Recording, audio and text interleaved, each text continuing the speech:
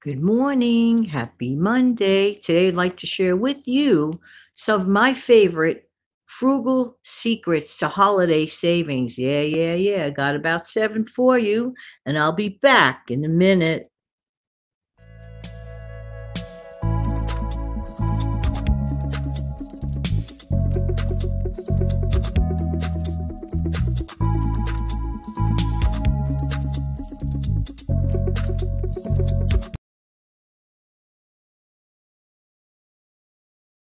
Good morning. Happy Monday.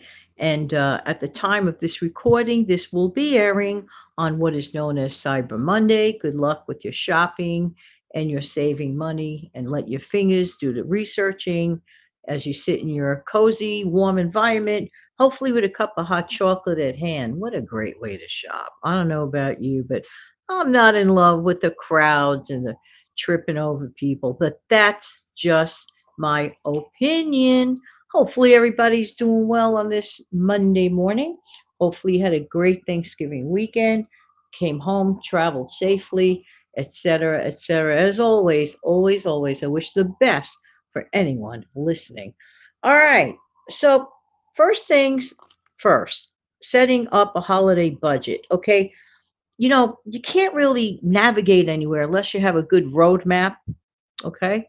So I consider a budget a roadmap. All right. So let's set up a small holiday budget, whatever the number is that you're comfortable with, whatever that number is, and work within that number. If you don't do that, what happens is if you don't keep track, if you don't set a goal or try to keep within a number that you choose as your holiday entertainment or slash shopping budget, it could get out of control.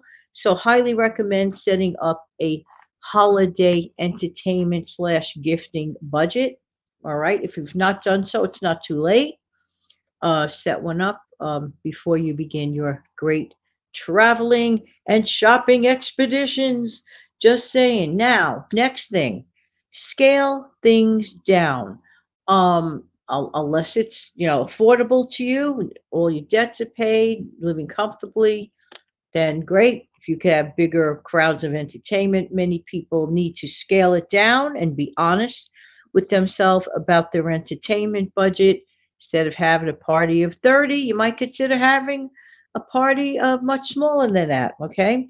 And inviting the key people that you definitely want to spend some time with at this time. You could always create other gatherings in the future, but pace yourself, spread it out, spread out the wealth, if you will, and not put all of your eggs, in one party or one basket, and then find yourself scratching your head for the remainder of the holiday season, going, "Where did that money go? What?"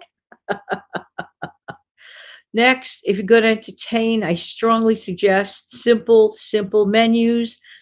Consider potluck parties, all the fun stuff. We just narrow it down to just maybe getting together and swapping out cookies, hot chocolate, or different flavored popcorns, or some sort of budget friendly gathering where people have fun. The main thing is to get together and have fun. The main thing is not to be braggadocious or spend, like out of control spending and scratch your head in January. As I say every single year, January still comes. Just saying, just saying. All right.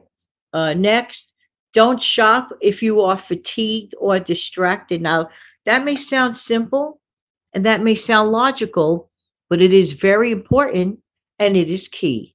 Shopping when you are tired, shopping when your mind is elsewhere, 6,000 miles away from home, if you will, can lead to disastrous spending decisions, which at the end of the day cost unnecessary money and funds where they could be going elsewhere. So do not shop when you are fatigued or distracted. And by the way, that rule of thumb shouldn't only be limited to the holidays. Keep that rule of thumb the entire year.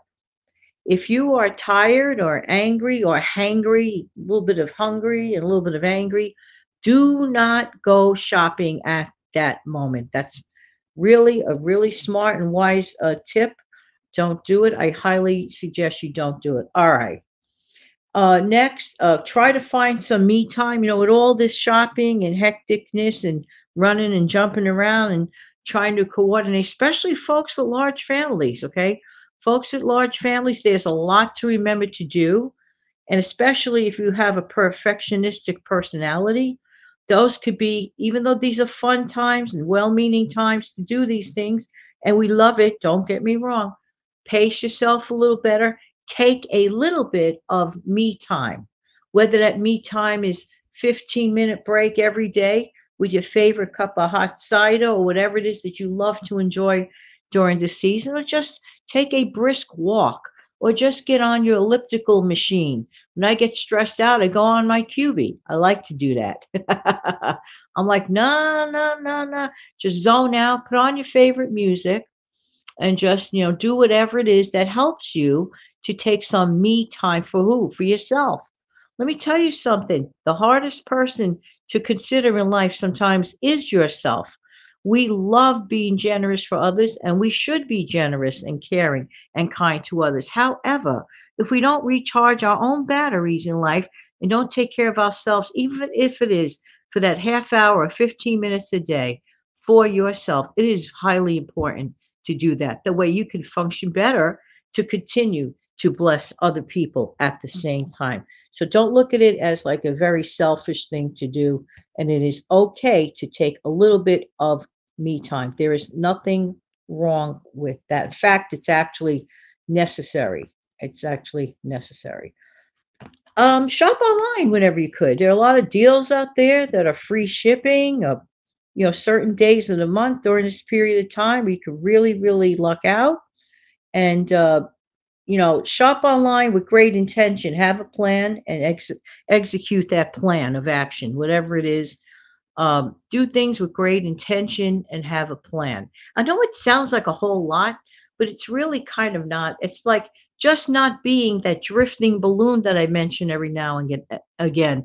That balloon that drifts from place to place with no clear direction, having nowhere to go but wherever.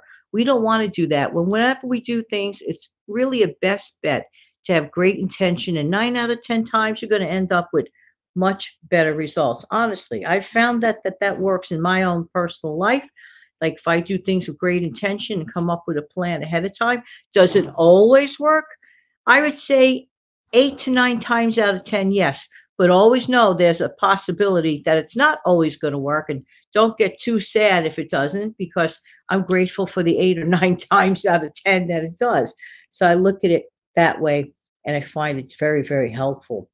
And last but absolutely not least, and this is important, take that breath. Remember the true reason we do these things, the true reason we wrap the gifts, the true reason we shop, the true reason we want to let our loved ones know how much we love them, how much we cherish our families. But what is the true reason for the celebration? I know what the true reason is for me, and we should never ever forget the true reason for the season. There you go. All right, everyone. I want to wish everybody well, and I hope that these tips help. I know they will. They've helped me.